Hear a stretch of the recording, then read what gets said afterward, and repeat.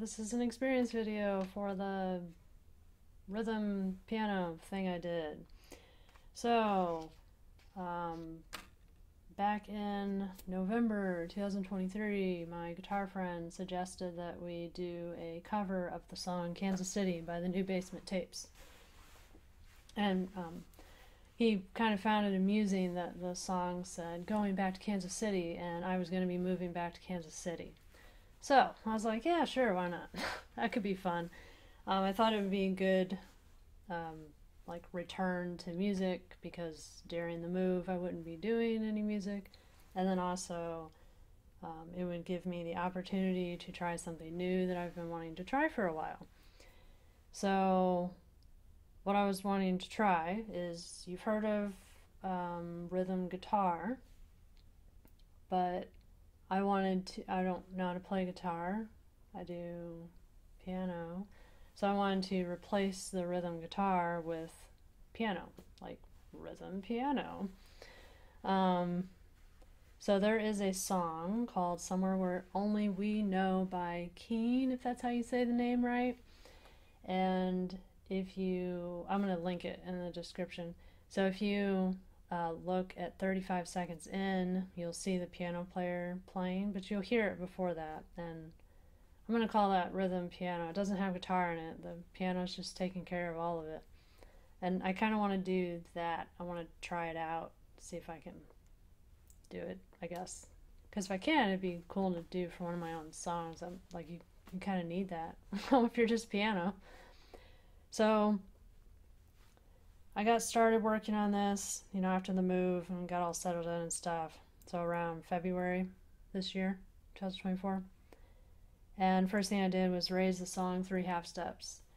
I felt like that was it was a little low for singing for me. And I felt like 3 higher it still preserved some of the original feel of the song, as opposed to like 2 steps felt too low, or 2 half steps felt a little low, 4 felt a little high, but 3 felt good. So it went from key of C to key of E flat. And then I looked up guitar tabs for, because there's no piano, so I have to see what the guitar is doing. And it had piano chords in there, and it allows you to transpose them so you can see what the chords are for guitar and piano. It tells you the notes and all of them. So it looks like this. This was, well, I don't know how close I gotta get, but this is the guitar chord charts, and then these are the piano chords. And if you know anything about piano, you'll know that I kind of show it here. Like, you have this section up to B, and then you have C all the way to B, and then C, and it just repeats. This whole like chunk here just repeats all the way across the piano. So when you only have a small snippet of the piano, I have no clue where I'm supposed to play these chords at on the piano. So what I tried to do at first is listen to the song and just play the chord here, and does that sound like it's right? No, maybe it's a little high. Let's put it down. Does that sound right? Well, I don't know. I was kind of failing. So I went to my guitar friend for help. Let's see. And he told me where the start of all the chords were. And he also told me that middle C on the piano, that one is C4.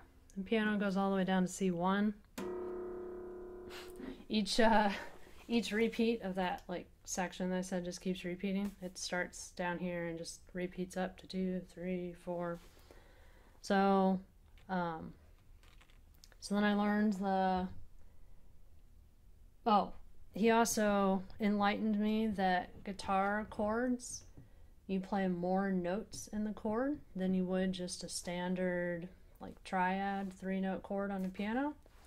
So like a C chord would just be C, E, G, but on the guitar it's like 6 notes or something like that, not 3. And I'm just like, maybe I should figure out what the guitar is doing, because the piano might sound better. Like, it might sound more full if I'm playing more notes. So I was like, all right, I'm gonna have to learn how to read guitar chord charts again. And so I first relearned the strings. Oh, this is so awkward. So, what are they? So, the highest one, lowest one. I don't know if these are, I did not tune this thing, so I cannot tell you if if those are the right notes. Just pretend. So from highest to lowest, it's E, A, D, G, B, E. And the first thing I noticed is that there's a C chord, which is going to have a C in it. And there's no C string. So I'm like, how do you play a C if you don't have a C string? Guitar friend! So he enlightened me once again about guitar. And he said that, so the metal pieces that go across are frets. Said each fret is a half step up. So for example, this is the B string. So if I were to play the first fret on there, you can see it's higher. So higher, that's a half step up. So C is a half step up from B. So that's how you play a C. You just put your finger on the first fret of B. Or, you know, all of them will get there eventually. But, okay, cool. So, I guess I gotta hold on to this thing. So, for relearning guitar chord charts, you can't really see that very well, can you? So at the top of the chord charts, there's a black line at the top of all of them. That is the top of the fretboard here. It's the start of the fretboard. On the charts, there are vertical lines. Those are the strings. There are horizontal lines. Those are the frets. And then you got the chord names on top. Then you have numbers on the bottom. That is supposedly what fingers, I guess they're suggesting that you play them with. So if there was a T there, I think it would be thumb. And then 1 through 4 is pointer through pinky, respectively. So I think 1, 2, 3, 4. And then what else we got? This 4FR and 3FR there tells you what fret you're starting on. So like these three over here say that you're starting up at the top, but the one that says 3, you got to count 1, 2, 3, so you're starting here and counting down for wherever it tells you. And then on the first 3, you can see a dark black line near the top. It's called a bar, I think, B-A-R-R-E, and it's telling you to put your finger over all of those strings. So the first chord has you covering all the strings, like, you know, like this, or however you do that. I'm not a guitar player. So it's, I think your finger is kind of acting like a capo. This is a capo. And so if you want to cheat, you can just put this thing on here, and voila, it's covering all the top strings for you. But it seems to me basically what it's doing. Oh yeah, so at the top, you'll see on some of them that there is a little X. There also could be a little O instead of an X, an O or a circle or whatever. So if it's a circle, it means to play the string open. So it would be just hitting the string, don't touch any frets. And if it's an X, then you mute the string, which just means you touch it, so it doesn't make a sound. Or you just don't play it at all. Yeah, I think that's it for the guitar chord charts.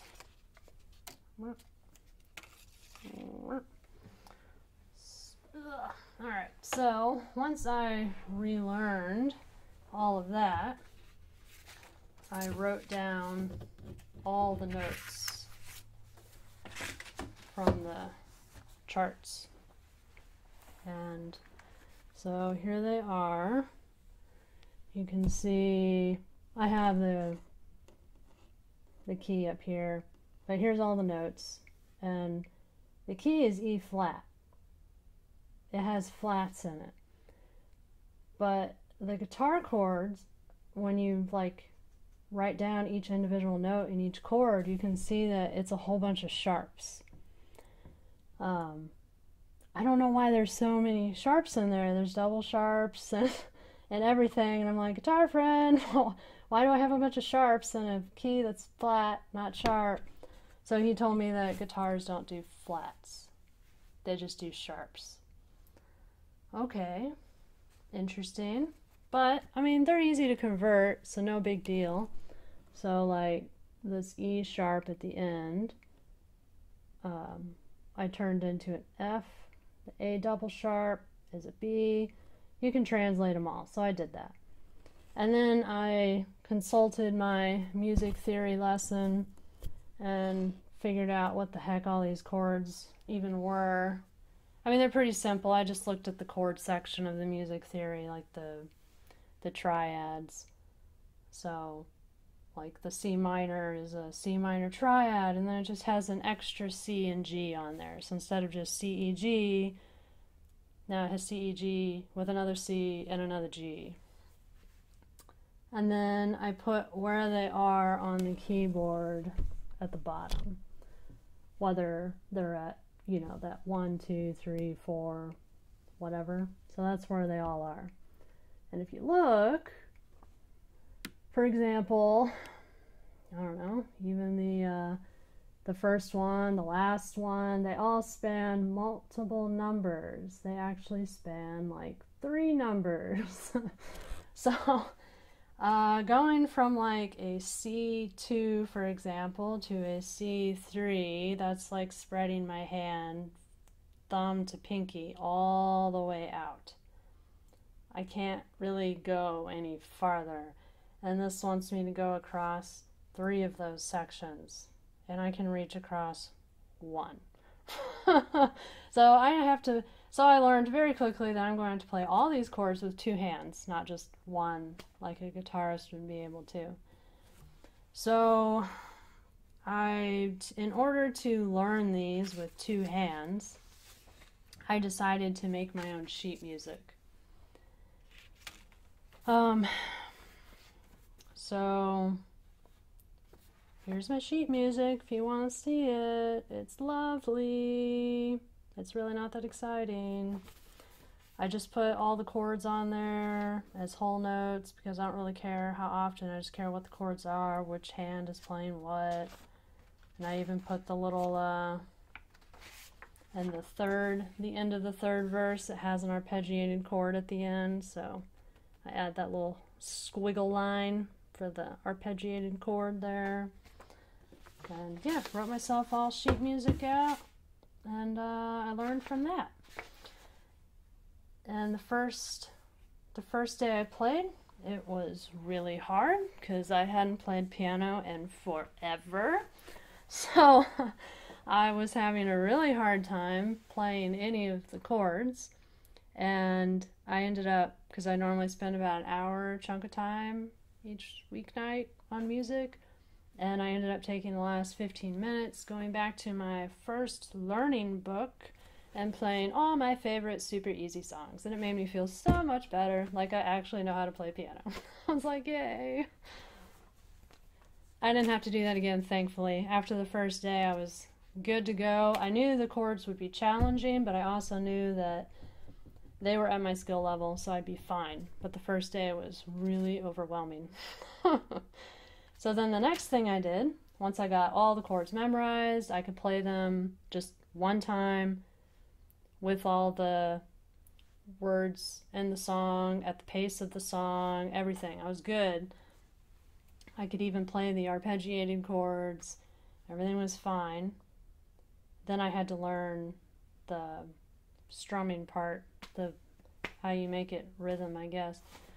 I guess first, real quick, arpeggiated chord. So you're not going to see this, but this is a C triad, C, E, G, and there's one below it, C3. So, arpeggiated, you have to play all the notes separate. So it would go from the bottom note to the top note, one at a time. But you would play them faster than that, and you'd want to make sure, you're going in order from lowest note to top note. Don't let the right hand get ahead of the left hand. So I'm not very good at these, but something to this effect. Something like that. So you have an idea of what I mean by arpeggiated chord.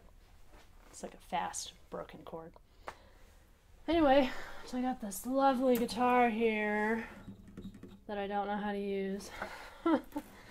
And I found a guitar tutorial video that just doesn't do any words. It just tells you how to play the guitar portion. And all I did was put my hands on strings and listen to the guy strum and try to, memorize how he was strumming. And after I got the strumming down, I knew that it would be way too fast for piano, so I tried to just kind of cut out some strums or slow it down or something to make it a little more piano friendly, because a guitar you can go down and up, you can play pretty fast like that. Piano, you go down, there's no up. can only go down so fast.